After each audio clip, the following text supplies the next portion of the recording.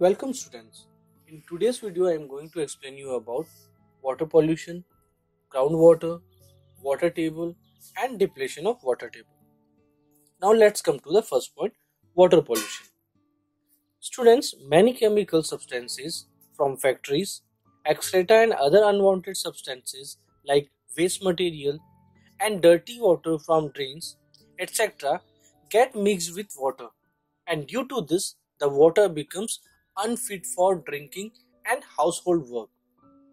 This is called polluted water.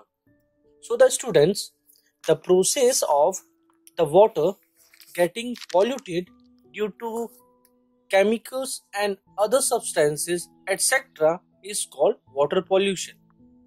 And the substances which pollute the water are called pollutants. Like here, chemicals, dirty water from drains are pollutants because they are polluting the water.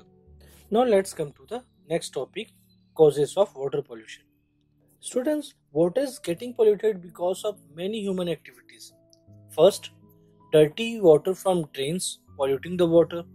Second, people are bathing, washing their clothes, their animals and their vehicles, also polluting the water. Mixing of urine and excreta of animals polluting the water. Next, waste material thrown by hospitals also polluting the water. Immersed idols of god and goddess also polluting the water.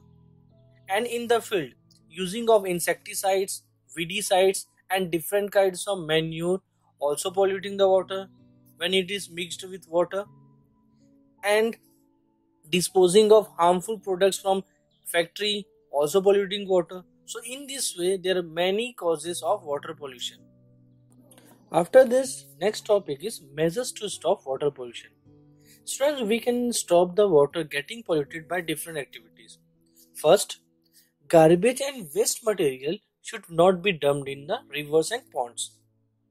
Second, dead bodies and statues of god and goddess should not be thrown in the ponds and rivers. Third, in the field, do not use harmful insecticides, weedicides. And the last one, the important part of it, aware the people about this water pollution. In this way, we can stop water pollution. Okay? Now, next topic is groundwater. Students, look in the picture. Here, the water present below the surface of the earth is called groundwater. The water present below the surface of the earth is called groundwater. And do you know, students, groundwater can be pumped out by a well, tube well or a hand pump. Now, next point is water table. Look in the picture again. The upper limit of groundwater is called water table. The upper limit of groundwater is called water table. Then next topic is depletion of water table. Students, in the groundwater, the continuously lowering the level of water is known as depletion of water table. Then the next question comes to us, why the level of water becomes down? So here we have some reasons. First, due to many reasons like increase in population, industrial activities and agriculture activities, it needs more water, and because of the level of water goes down.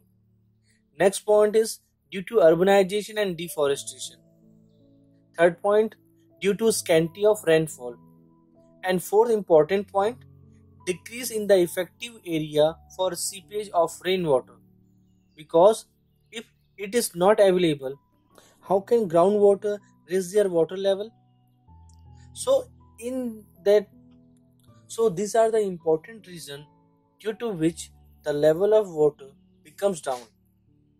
Then next question comes to us, what we will do to recover it?